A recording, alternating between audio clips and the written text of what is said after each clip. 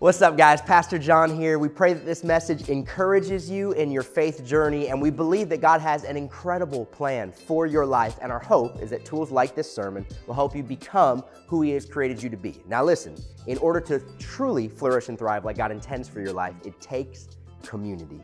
What I mean by that is we don't believe that simply by attending church online alone that you're going to be able to become every bit of who God has created you to be and who you want to be.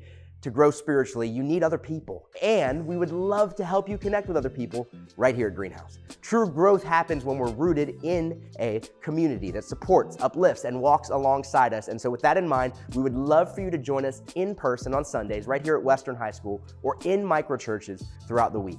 Listen, if you don't live near our church here in South Florida, please reach out to us. We would love to help you find and thrive in a local faith community near you. We're excited to partner with you as we all become passionate followers of Jesus. God bless you. Good morning. Good morning. My name is John. I'll go ahead and clear the elephant in the room right now. What is that? We did not do that. Some of you are like, wow, that was a lot of work. It was. It was not our work. It was the school's work. They had a play in here. I think it was the Jungle Book. And so the botany club did a whole thing. They were like, hey, it was a lot, and we didn't have school Friday, so we couldn't get rid of it. I was like, when you're a church planner, you're like, we'll work with anything. We'll figure it out. So in some way, I'm going to work this into the sermon somehow. Just don't know yet, but stay tuned because it's going to be awesome. All right, stand to your feet with me. This morning, I have titled the message, How to Win Souls and Influence People. If the title sounds familiar, it's because there's a book that I played off of. And I want to build on the conversation from last week and really even build a little bit of what God is already doing in this space and in the room. By the way, isn't it beautiful when God's presence meets His people? Like, man, there's something special about that. Whew. It's here, tangible, palpable.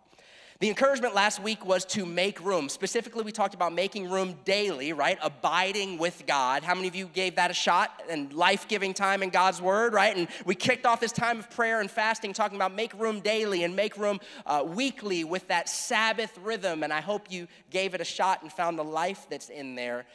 I want to dig a little bit deeper and say, okay, now that I've made that room, I've got that time with God daily and weekly, and I'm spending that time, and I'm no longer wearing the badge of honor of how you doing, man, busy. But I'm like, God, I'm not busy. I'm available. What next? What do I do? What does it mean? So if you'll turn in your Bibles to 1 Corinthians chapter 9. 1 Corinthians chapter 9, we'll be back in Corinthians where we already have a little bit of context as a church family. We are not in the Super Bowl, in case you were wondering. The Miami Dolphins are out again. I don't know why you're cheering, Brandon. Break my heart, break my heart. I don't know who you got, though. Who you got for the Super Bowl? Just curious. Ravens look pretty amazing. I would like the Lions to win because they're the only other team worse than the Dolphins in their drought, and I feel like if we root for them, maybe God will have mercy on us. So it's a little self-serving, but we'll see what happens there. All right, 1 Corinthians chapter 9, if you're ready, say, let's do this. Paul's writing to the church at Corinth, and he says this, for though I am free from all, I have made myself a servant to all, that I might win more of them. To the Jews, I became as a Jew in order to win the Jews. To those under the law, I became as one under the law, though not myself being under the law, that I might win those under the law. To those outside the law, I became as one outside the law, not being outside the law of God, but under the law of Christ, that I might win those outside the law. I like all his little caveats. Anyone else speak like this? Like you start going, and then you go on a tributary, and then you go back, and just me. Okay, cool. Well, I feel him there. He said, to the weak, I became weak, that I might win the weak. I have become all things to all people that by all means I might save some. Now, obviously, God does the saving semantically, but he invites us to join him in the process. He says, I do it all for the sake of the gospel that I may share with them in its blessings. And then he gives us an analogy to frame this conversation around. Do you not know that in a race all the runners run, but only one receives the prize? So run that you may obtain it. Every athlete exercises self-control in all things. They do it to receive a perishable wreath, but we do it for an imperishable. So I do not run aimlessly. I do not box as one beating the air, but I discipline my body and keep it under control, lest after preaching to others, I myself should be disqualified. Would you join me in prayer? Lord, take us deeper in the trajectory you've already set us on this morning. Help us to see you. Help us to hear you. Tether our hearts to yours and give us grace and courage to say yes. however you call us to run and wherever you lead us to go. In Jesus' name, amen? Amen. Turn to your neighbor, give him a high five. Tell him, get ready. You can find your seats. I've heard this before, but it really is true. Having kids changes everything. Parents, can I get an amen? I'm gonna step out on the catwalk here to talk to you for a second because this just looks fun. Having kids changes everything. I remember when my wife Nancy and I got married. We've been married now over 12 years. It's been amazing. She's incredible. So thankful for Nancy. She's an amazing disciple. And Nancy and I like to travel. And so we would go on these vacations and we would budget and plan and figure out where we could go. And we would go and we would have so much fun. And vacations before kids were magical. Like you would come back energized, refreshed, rested. Do you remember?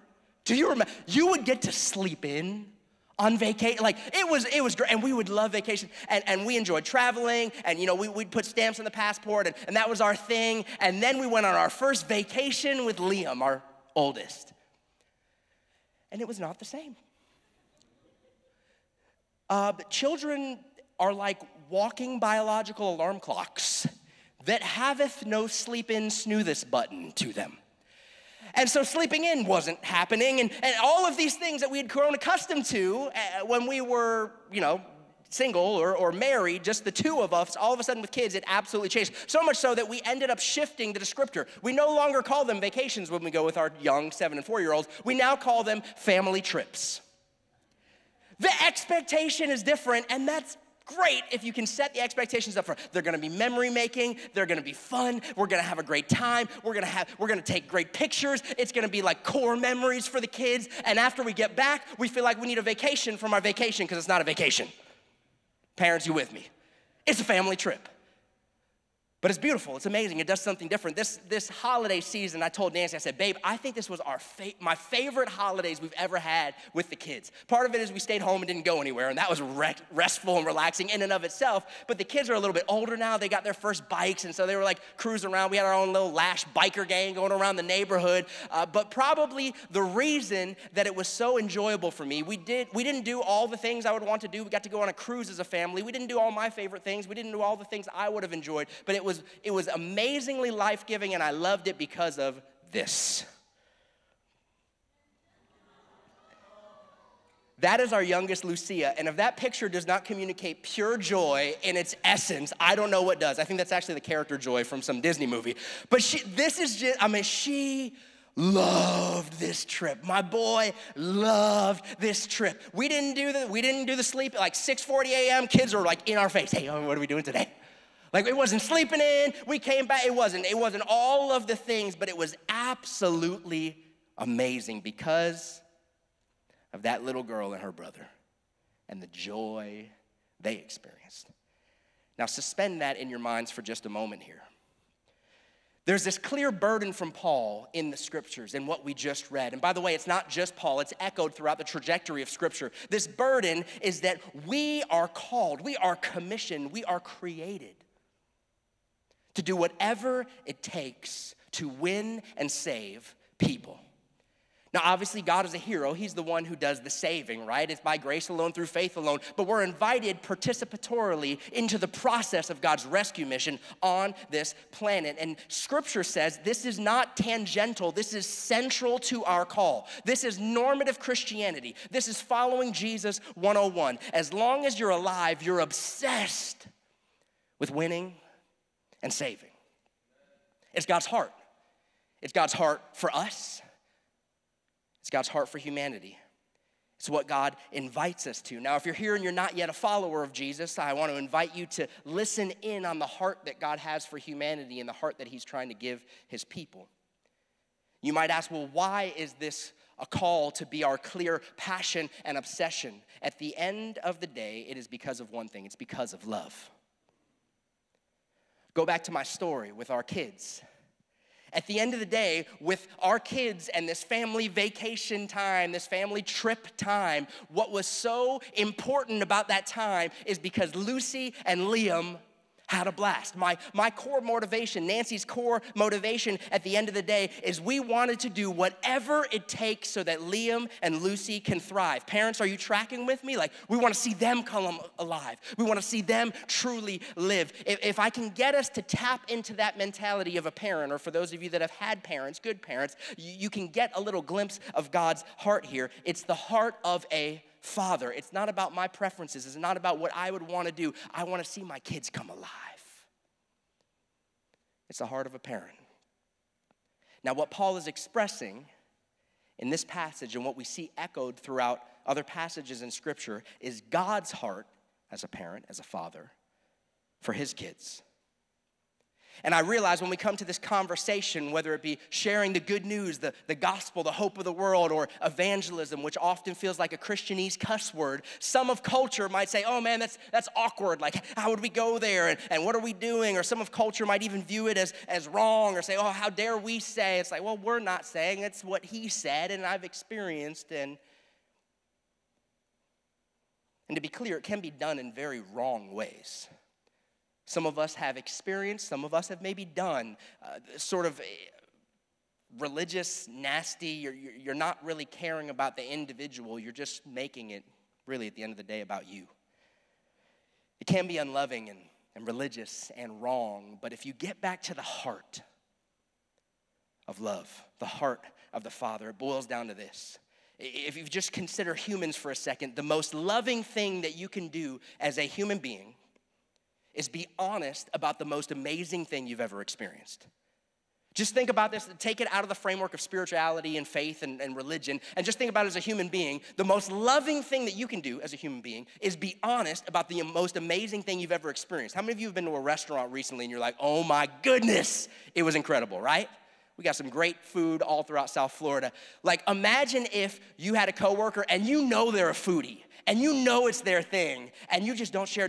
And eventually they find out that you've been going to this amazing place they've never been to before, and you never even told them about it. And they're like, you know food's my thing. And you're like, well, I didn't want to offend you because I didn't know if you would like it.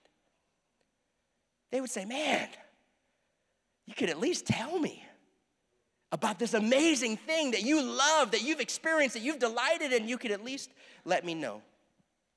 The most loving thing you can do is be honest about the most amazing thing you've experienced. And for many of us, the most amazing thing we've experienced is Jesus. Are you tracking with me the heart here?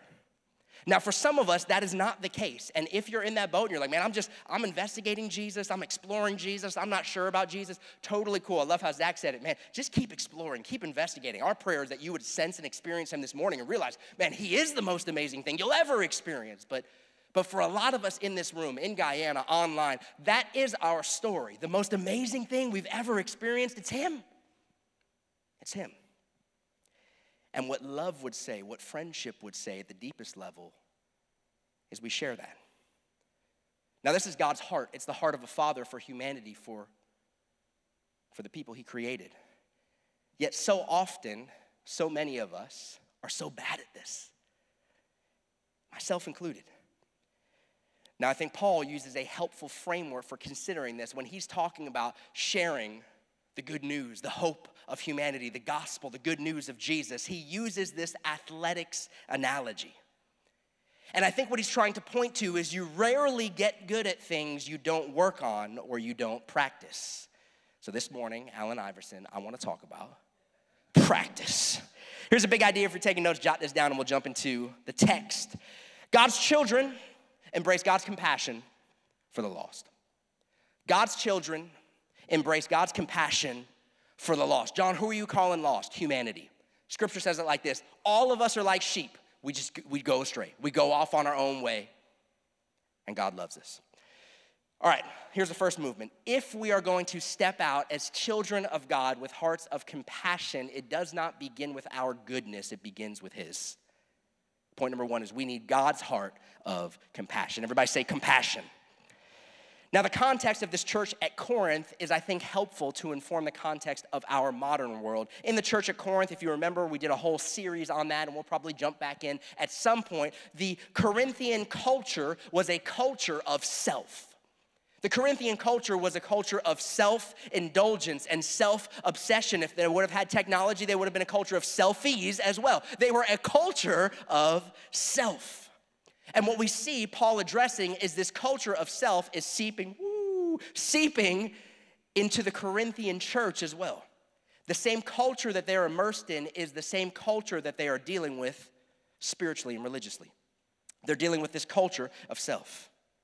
They're obsessed with their rights. When Paul is going in here, they're like, well, I can do this and I can do. They're obsessed with their rights. They're obsessed with their freedoms. They're making their life about them. And Paul says, listen, you're missing the point. Your life is not about you. It's about him. Just like we sung, it's about him. And because we love him, it's about what he loves. And God loves them. He loves the world. He loves people. Paul's reminding them what Jesus said in Luke 19. We can look at it together. Jesus said this. He said, for the Son of Man, speaking about himself, Jesus said, here's my purpose. The Son of Man came to seek and save the lost. Just to get us all on the same playing field, how many of you were lost? How many of you still are lost sometimes? Or at least you feel that way, all right? Jesus came to seek and save the lost. It's good news for anyone that knows they don't have it all together, and offensive to those who think they do. Jesus said he came to seek and save the lost. You're like, oh, thank you, God. Paul carries this thought on in 1 Corinthians 9. Jump back into verse 19 where he says, for though I am free from all, I have made myself a servant to all that I might win more of them. To the Jews, I became as a Jew. To those outside the law, I became as one outside the law. To the weak, I became weak. Paul's like, whatever it takes, I want to be all things that by all means I might save some. You hear this language. It's emotional language. It's passionate language. Here's what I want you to know. As you make room, we've got a final, almost a week of our time of prayer and fasting together. As you make room, as we make room for that daily time with God in his word and in prayers, we carve out space for him. You will experience an overflow of the Father's love in your life that will cascade into Father's love and compassion for the lost. It will. I love that prayer that my mom prayed. Lord, give us ears to hear it if we're spiritually deaf. Give us eyes to see it if we're spiritually blind. This is the natural byproduct of what happens when you get around somebody. The things that they love, if you love, becomes the things that you at least care about. I married a woman who's into finding cool restaurants. Like, I ate the same meal in college every single day for a month when Sweet Orva cooked potlucks for me. And it wasn't even particularly good food, but it was edible. Then I married Nancy, and now I'm like, hey, babe, I found this spot on Yelp. I think you'd be really cool. I was never Yelping before. I'm like, what is cheap? That's what I'm going to eat right now, right? Because love for Nancy changed my preferences. And I've begun to care about the things that she cares about. It's what love does. I need to remind you that you have a purpose, and your purpose is not to climb the ladder at your company. Your purpose is not to gain clout on your social media platform. Your purpose is to know God and to make him known. You and I, we exist on this planet to know God and to make him known. And by the way, when we walk in that purpose, there is blessing that we find there. Paul said it at the end in verse 23.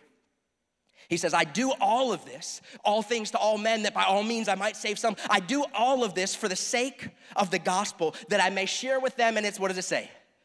Blessings. Have you ever had an opportunity to pray with someone, to meet Jesus, to lead someone to the Lord? You don't have to raise your hands, but if you have, we had Microchurch this week, and Angel was unpacking the scriptures. I love when Angel unpacks the scriptures. By the way, we're about to launch out a whole group, Angel and others, to launch a brand new Microchurch happening in Davie. So if you live in the Davie area and you're not yet plugged into a Microchurch or thinking about Microchurch, man, I encourage you to check it out. Angel was like, man, he's like, man, I remember anytime I've gotten to be used by God to see someone come to the Lord, like, it's amazing. It's amazing. Like, I take everything I have at that point. Like, it doesn't even matter. Like, it's incredible.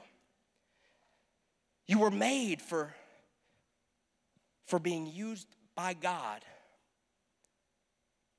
to help other people see him. He does the heavy lifting. He does the work. It's his grace. It's his kindness that, like, we know who we are, right? But when you're utilized, and I kept thinking all week long, I'm like, man, Lord, Thinking about last week in busyness, I wonder how many times I, John, get so caught up in the race and I'm doing the things and I'm running the errands and I'm doing the stuff, and yet my deepest desire is, God, I want you to use me to make a difference in people's lives here in South Florida for your kingdom, and yet the God who's trying to nudge me, I get so caught up and so busy that I miss it, and my efforts of running to accomplish the thing are defeated by my running to accomplish the thing. Because I'm so busy, I can't listen. The gospel comes with blessings. It's not just for God. God loves people. He wants to draw them to himself. But you've ever sat in a spot where you've been used by God in someone's life, and you have that like, whoa, that big feeling of like, whoa, this is like some huge thing God's doing. And you know who you are, and you know who you were, and you're like, I cannot believe God is using me. There's no feeling like that on the planet. Are you tracking with me? Anyone ever been there before? You're like, that is life. It's life. He says, I do it for the sake of the gospel, that I may share with them in its blessings.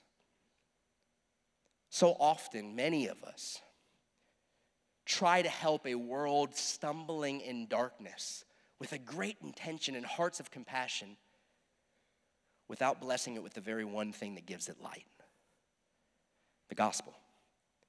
It starts with God. We need God's heart of compassion. And then, point number 2, this is often where the second breakdown occurs. The first breakdown is, do we care? Do I care? Do you care? Do we care enough to press pause on the busyness and be available for God working in the lives of other people? But then point number 2, we have to put his compassion into action. Turn to your neighbor and say, action.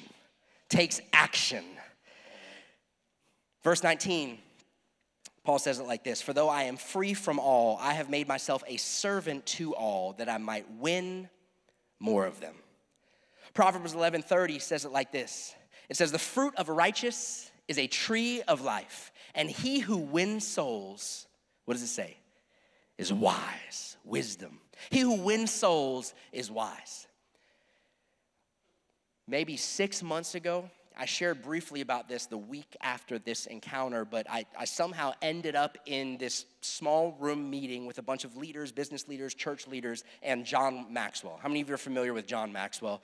John Maxwell is like one of the leadership gurus of our modern day, of like the 5 best-selling leadership books. He's written 4 of them. I mean, he's like the leadership guy, nationally, globally, all over the world. Like John Maxwell is that guy. And I was there in this meeting. A friend had invited me, and I didn't quite know what it was, but he's like, trust me, you want to be there. And I ended up being stirred by John Maxwell in a way I never anticipated. John Maxwell, he did a Q&A, and people were asking him questions. They were asking him about leadership stuff, and they were asking him about, strategic thinking stuff, and they were asking him about business coaching stuff. And at some point, someone was like, well, John, what's really on your heart right now? And he's like, I'm so glad you asked, my friend. He calls everybody friend. So glad you asked, my friend. And he goes on to unpack his heart for souls, for people. Now, I sort of knew this, but didn't really remember. But John Maxwell, before he was John Maxwell, the leadership sage, he was a pastor. John Maxwell loves Jesus. And John Maxwell started unpacking how at the tail end of his life, as he's beginning to see things more clearly from what he's lived, because he's looking towards the end, he's like, listen, all I want to do is go after the hearts of people that God loves. Because the best thing I can do is share with them the most life-changing thing, and it's not my leadership principles, it's God. So then he's like, well, the other questions he literally answered in like 2 minutes. What about what's your best thought on strategic leadership and da-da-da? He's like, 2 minutes. This, he went for like 50, he had a mini sermon prepared. He's like, let me give you my approach to building relationships with people and winning souls. Nobody asked that question. He's like, let me go again. So I'm gonna give you his approach. This is what he said. He said, point number 1, you gotta be with the lost to earn their respect. He's like, so far too many times, Christians are trying to preach messages that they never live, and people don't ever wanna be anything like you, so why are they gonna listen to you? Whew, conviction. He's like, I remember who I was before Jesus met me, and I'm like, man, people don't care what you know until they know that you care, right? All that stuff is like, you gotta be with people to earn their respect. You gotta live this thing out, not perfectly, but genuinely, with humility, with repentance. Be with the lost to earn their respect, and then once you're there, you need to build a relationship. Trust, love, care, concern. People aren't projects. They're incredible individuals made in the image of God with unique stories and unique pain. And God cares about it, so slow down sometimes and take the time to care as well. He said you build a relationship of trust. He said, and oftentimes Christians, well-intentioned Christians, stop right there. Well, I've got trust, I've got relationship. He said, but if you don't share the thing with them that you know is a game changer, you don't love them very deeply or very much. He said, then you use the relationship as a bridge for sharing good news. Evangelism, gospel. By the way, that word gospel means good news. It's the message and the hope that Jesus brings into the lives of hurting, broken human beings like you and I. This is what he said. He gets done at this point, he's literally he's got tears in his eyes. He said, I've written books, I've won accolades. Now here is my single focus in life, souls. I want people, the people that Jesus loves and died for, to come to know him. And I left that meeting with a few leadership thoughts and a heart burning for people and a lot of conviction for busy John Maxwell and much less busy John Lash and how God could use my life. Charles Swindoll, the former president of Dallas Theological Seminary, said this: there's only three things that last forever: God, God's word, and souls. And to the extent that you're invested in these, you're invested in eternity.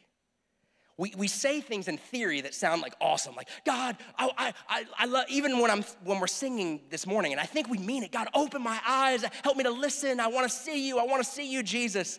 Jesus is saying, yes, now let's go on this mission together, because what I'm looking at is I'm feeling your love and I love you right back, and I'm looking at people who don't know that I love them. They haven't had that experience. Verse 24.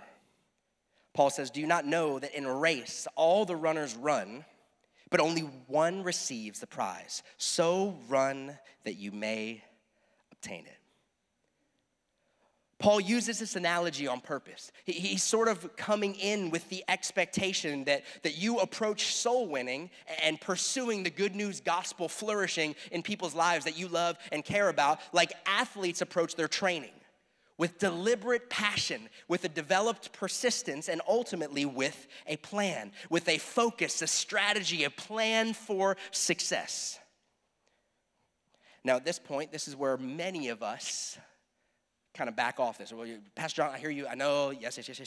And now I feel somewhat guilty, which, by the way, my intention is not to make you feel guilty at all. We're all bad at this. Can we just say, can we just all amen? How many of you struggle with this? Human beings, okay? We're all bad at this. But you're like, well, Pastor John, that's great. And you're more outgoing, but I'm an introvert, and this is just not my thing. How many of you were amazing drivers when you first got started driving? Right? You did not start out being how many of you were amazing walkers when you first got started? You're like, man, I just started running from the womb. No, right? So what happened with driving is that you learned, most of us at least, learned, right? You learned to drive. You realize, wow, this is hard, but it's also important. You remember how terrified you were when you first got behind the wheel? Every time your knees are knocking, that maybe led you to faith in Jesus. You're like, oh, please, God, Jesus, take the wheel. You're not really, Mom, grab it, But you're you're freaking out. So did you say, well, I guess I'll just never drive again? No, you did something amazing. Wait a second. So something that was really hard, challenging, and scary, but you realized was absolutely worth it, you learned. You probably did quite a bit of practice, and your poor parents lost some of the years off their life expectancy as a result of it. Or maybe they outsourced that to somebody else. Drivers, they're just better equipped to do this, honey, so I just want you to go there. Whatever the case was, oh, you can't use my car because it's a work car. Whatever the case was, but you learned, you practiced, you trained, you got better. And look at you now. You drive wherever the Lord leadeth. Because that's what it takes. God's children embrace, welcome, invite God's compassion for the lost. You got to have his heart. It starts with God. Every good and perfect gift, including faith. It says faith, God gives to each one a measure of faith. God gives us his heart for people. Many of us, life gets busy, life is crazy, and let's be even more frank, life is painful. When you go through a difficult season, the most natural response in the world is to turn inward with your life. we become myopic, meaning we can only see us and our immediate circumstances. And the problem with that is that Jesus said we are not created to function and thrive in an inward-focused, myopic sense. Absolutely self-awareness, amen, connect with your counselor, love all of that. That's all vitally important. But if you live inward, you will not flourish. We're created to be aware of the inward, but to look up and then allow God, who loves people, to help us learn to look out. It starts with God, his heart, his compassion. But at some point, just like with driving and walking, we need to put those things into action. Look at what Paul says in verse 26. He says, so I do not run aimlessly. I do not box as one beating the air, but I discipline my body. I bring it under control. Paul is saying, listen, this is in the context of this conversation about people's souls and sharing good news and evangelism and soul winning. He says, listen, this is such a big deal. I'm not just hoping it turns out. I'm not just hoping I magically get good at this. No one magically gets good at this. He says, I have a plan. I have a strategy. I have an approach. Here's my question. I know a lot of us in this room, online, Guyana, we are type A people. Do you have a strategy or a plan for soul winning? I don't know if I have a great one, but I got one. We do a lot of stuff in our neighborhood. Nancy and I love being in our neighborhood. We made so many friends there, and we do these block parties. And so for New Year's Eve, that's what the Lash family did. We went over to one of our neighbor's house, and we had this block party. And I've mentioned this before, but I kind of have this thing that I do. And I was connecting with a neighbor. He was newer to the neighborhood, and I just have like a little thing ready for whenever someone asks a common question. One of the number one questions, especially with dudes when you're breaking the ice, you'll chat a little bit, and then they'll say, oh, what do you do? Jesus said, follow me and I'll teach you to become fishers of men. Here's my little fishing line. I'll say, oh man, well, it's kind of unique, but I'm a Jewish pastor at a Christian church. Now this does one of two things. Freaks people out and they're like, oh, cool. And the conversation ends, or they're just like, or they blow right past it. Or they're like, huh. Well, how does that work? Or what does that mean? Or tell me about that. Or how did you get into that? Or how did that happen? It's a simple little phrase for gauging spiritual interest. Now, y'all know me. I am happy to talk about the weather or whatever, football. Y'all know I can talk about football. Like, I'll talk about anything with people. I just like people. But I have no way of knowing the contents of someone's heart. I don't know if they're open spiritually, searching spiritually, wondering spiritually. I don't know if they have spiritual curiosities. I don't know what God's doing in someone's heart. So I have to have some sort of a strategy, if you will, to get a diagnostic sense of where they're at. So that's my strategy. Is it the best strategy? Probably not. And if you have better ones from me, please, I'm welcome to hear them. But it kind of works. Do you have a strategy? Do you have an approach? And if the answer is no, probably join the vast majority of us, but I would love for you to start praying and asking God about it. I'm not sure this is the best plan, but like Paul, I've got a plan. I've got something. Do you? We had a birthday party in my neighborhood just this past week, and we were celebrating one of the kids in the neighborhood, and so my mom was hanging out there at the house, and she had just dropped off Liam, and so she's like, oh, I'll come over and say happy birthday, and so we're like 47 seconds into being in someone's house, and I hear my mom in the background like, oh, well, I'm actually a Bible teacher, and they're like, really? And they're in conversation. I'm like, my mom, like in the gospel it says, preach the good news to every creature. I'm pretty sure my mom preaches the gospel to iguanas. That's why they're all falling from the trees these days. Like, my mom's, they're just getting slain in the spirit. Like, my mom is on the evangelism game because she's got a heart for people. She doesn't think she's better. You ever met my mom? She's delightful, terrifyingly delightful. Like, you're like, I think you're gonna hug me, but you could also rebuke me back to the Lord. And both of those are important in my life. She loves people. But man, she's ready, like spiritually strapped at all times. Stays ready, like stays ready. God's people put his compassion into action. And in our cultural framework, we love to theorize. And I'm pleading with you, me, us, to put his compassion into action. What's your plan? Like, maybe it's a line, like me, although do not say I'm a Jewish pastor at a Christian church, because for me that's true, but for you it's a lie, okay? So figure out what the line is for you. But maybe it's something simple like, oh man, what do you do? And you just say, do you mean my occupation or my passion? That's a cool one, right? Some people, you could tell if someone's like, no, just what your occupation. Right? Not everybody's interested. Like some people are like, I'm not trying to go that deep with you, man. I don't even know if I like you, right? Your occupation. But someone might be like, ooh, yeah, your passion, I guess. Yeah, that's cool. Like, it's just a gauge for knowing where are you at with that person and where is that person at with like the bigger things in life. Maybe they're somewhere. Maybe God's been working on their heart for weeks, months, or years, and it's a good work he's prepared in advance for you to walk in. Like, how would you know? Like, I don't know what your thing is gonna be. What do you do? Oh, you mean my passion? You mean my calling or just my occupation? Like, I don't know what it looks like for you, but I know you should figure that out. We're all very different. It looks all sorts of different ways for different people. Like JC and Malik are like walking Christian billboards. Like they wear these like Jesus t-shirts. And I'm like, where do you get your clothes from? Like every single one of them like have these little phrases. You seen these t-shirts before? They're like, that's their, and they're like, man, we're both more introverted. So like we kind of put it on our shirt. So if someone asks, boom, we're in a conversation. I'm like, cool, I respect that. Zach is like a spiritual ninja. Zach like goes to the mall and he's like spiritual Jedi. He's like,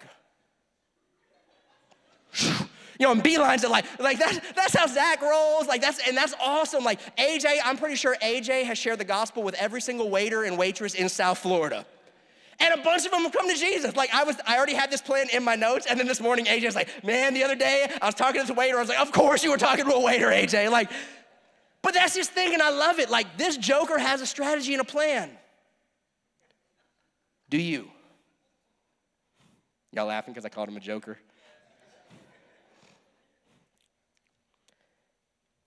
This is God's heart, guys. I'm trying to make this light because I want to make clear, like, this is judgment-free. This isn't some shame message. Like, we all need to get better at this. We all stink at this to some degree, but this is God's heart. Like, is there anything more important beyond knowing God than making him known? You remember when someone was annoyingly spiritual but awesome with you, and you didn't want to hear it for a while, and then eventually you really needed to hear it?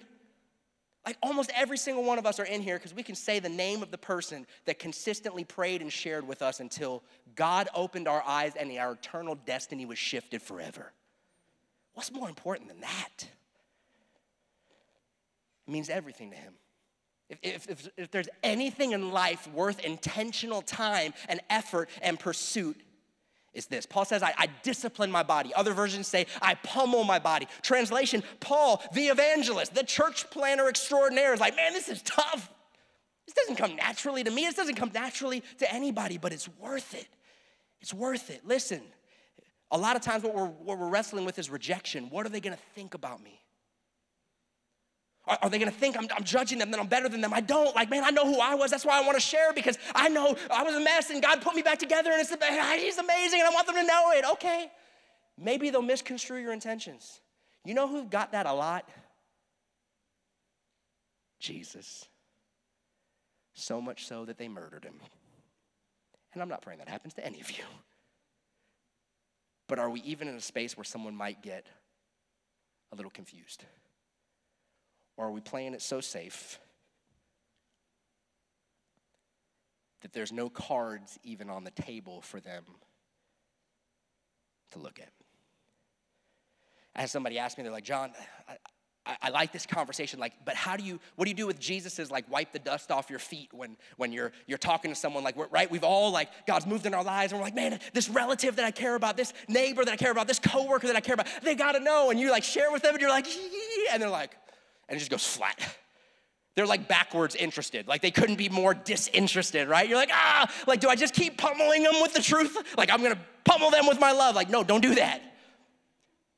You weren't always ready when people talk to you, right? This is the one plants, another waters. There it is, got it. One plants, another waters, but God brings the increase, right? Like you don't know, you could just be a seed planter, someone else comes along, they're a waterer. Like Jesus said, hey, you share with people, and if it's not their thing, all good, just keep loving them, that's fine. And just make sure, but now they know if it ever becomes their thing or they're ever curious, they know who they could talk to because you've opened that door. Sometimes you share and they're not interested, that's okay, but listen to me. In South Florida, someone's ready. Someone's ready. We know the data on this because Barna's come in, these Groups have come in and studied South Florida. South Florida, a couple years ago, 3% of South Floridians were self-professing Christians. Now, that's a high statistic. Self-professing means, oh yeah, I'm a Christian. Many of us know we were that 3%. They're like, I'm a Christian. It's like, no, you are not. But now you are, right? Or maybe you are. That number, by the way, has risen to 4.5% over the last several years. Translation, God is moving in South Florida.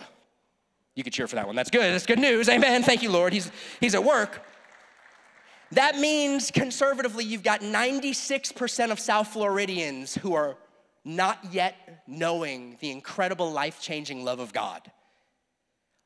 I would venture to guess that for every single one of us under the sound of my voice, everyone is not ready in your life, but someone is.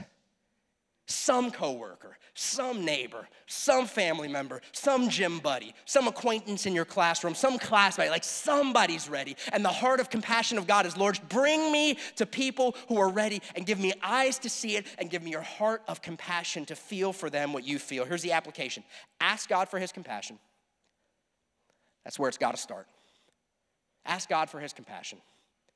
And then ask God for a plan to put his compassion into action. Ask God for a plan. Ask God for goals. How many of you are goal setters? Any goal setters in the room? All right, a lot of us are goal setters. We've got goals for retirement. We've got goals for career. And I got convicted this week because I was thinking back and I had taken notes on my John Maxwell experience. Do I set goals for the eternal things that Scripture points to? In that same interview with John Maxwell, they were asking him, they moved on from the souls thing, and they're like, okay, but in your leadership book about this, or the irrefutable laws of leadership, you talked about that, and they kept asking the questions, and then they asked him something else a little bit more vague, like, what goals do you have? And he's like, I'm so glad you asked, friend. And he went off again. And this time he started crying almost from the very beginning. He said, at this stage of my life and career, I have one preeminent, most important goal. I want to win 100 souls to Jesus every single year. This is John Maxwell. And someone was like, oh man, from your ministry, sobriety, he's jumped back in, he's like, let me clarify. That is not from my speaking engagements, that is not from my platform, that is not from my books. That is from my personal life interacting with people. Uber drivers, waiters and waitresses, like people that I meet, 100. So he's like, and I haven't got there yet, and everyone's like, oh yeah, we know. And he's like, I only hit 87 last year, but I'm praying for. And I got so stinking convicted, like Angel. I got so convicted. I'm like, I don't know who could be more busy as a human than John Maxwell. There might be a few people, but this joker has the busyness excuse to the nth degree. And he's not playing that card. And he's like, man, I'm just praying. And he starts talking about it. He's like, man, what's more valuable to God than people? And I can write books and I can do all this. And then people, and he's literally, by the end of it, he's in tears talking about people that don't yet know Jesus. And this is what he said. He said, so I've got a goal. He said, I'm a goal setter. I set goals for my career. I set goals for my book writing. I set goals for my aspirations when it comes to all of these different things. He said, and God forbid money gets more of my type A go-getter goal setter than God. Oh, man, that hurt so good. You say, John, that's amazing, but I'm not John Maxwell. And here's what captivated my attention all week long. Like, can you imagine if every single follower of Jesus in Greenhouse, and maybe you're here and you're not a follower of Jesus or you're not sure yet, totally good. First step is find out if he really is the most amazing thing in your life, right? That's where it all starts. Like the most loving thing you could do is share the most amazing thing in your life with the people you care about. You got to figure that out for you. But for many of us in this room, that is the case. Like Jesus is the most amazing thing we've ever experienced. What if every single follower of Jesus, every single disciple of Jesus in Greenhouse, because by the way, Jesus said, so we're all on the same page, therefore go and make disciples, baptizing them and teaching them. We all know who we baptize, right? People that were not followers of Jesus that are now followers of Jesus. Like that's how that goes. That's what Jesus said. What if each of us set a goal that we were going to win one person to the Lord this year?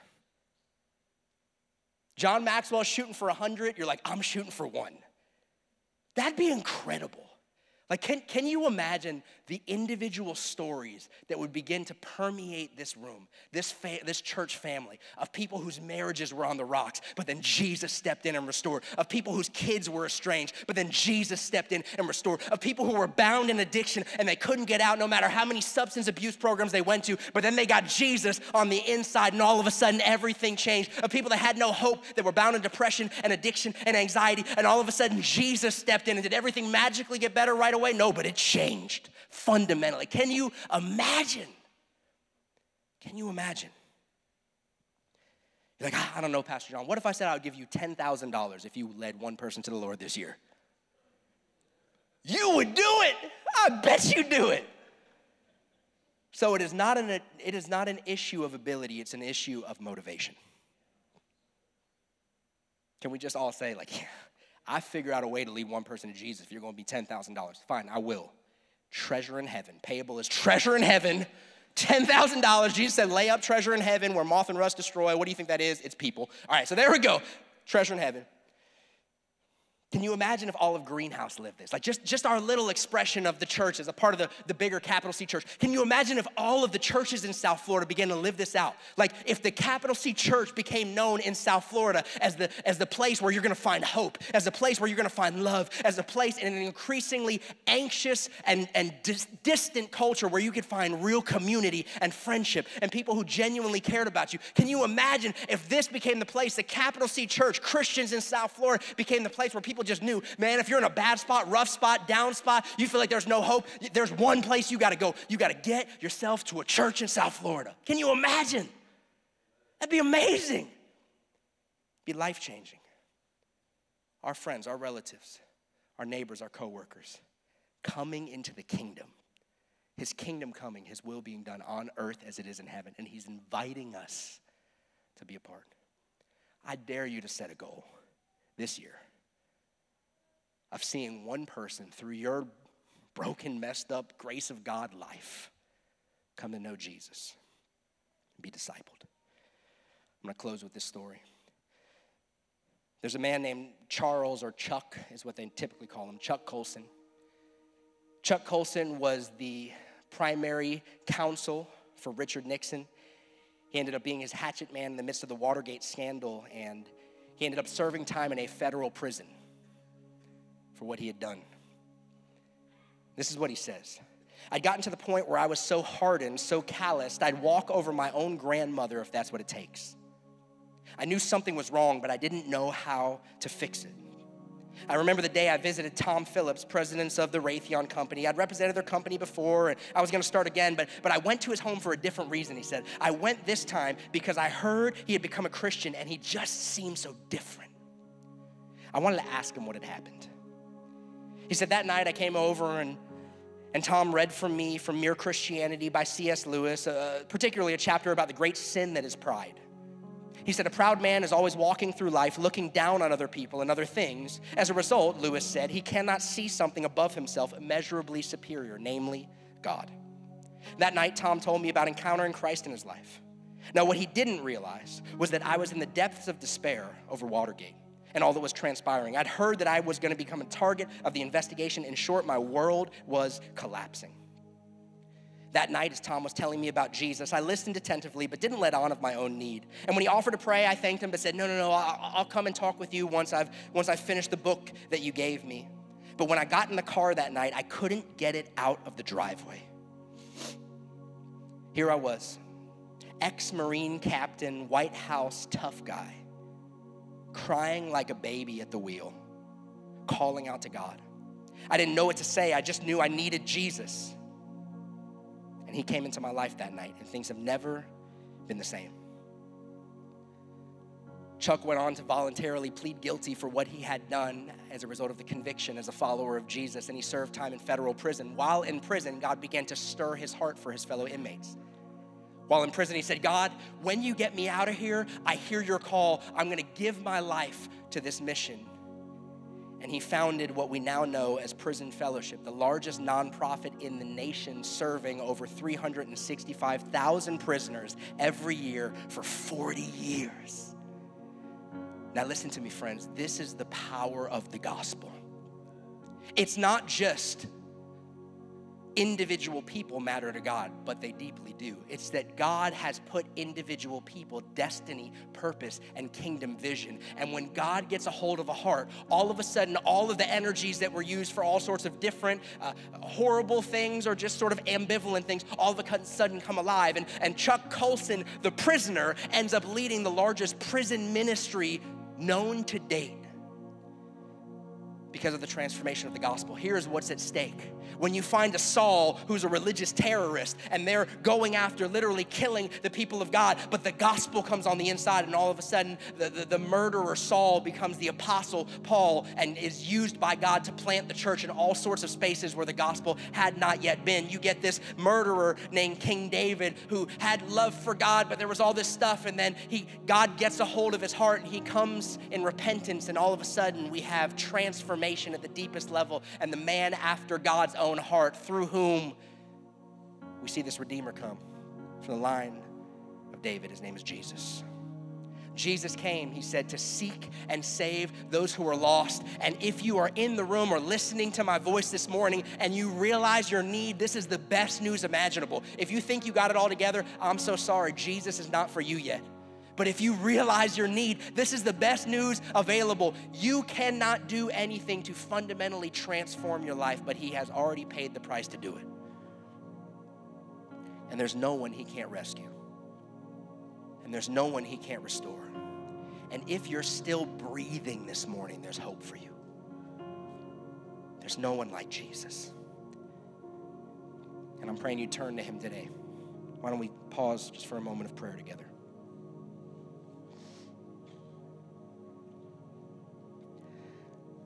Jesus, would you move?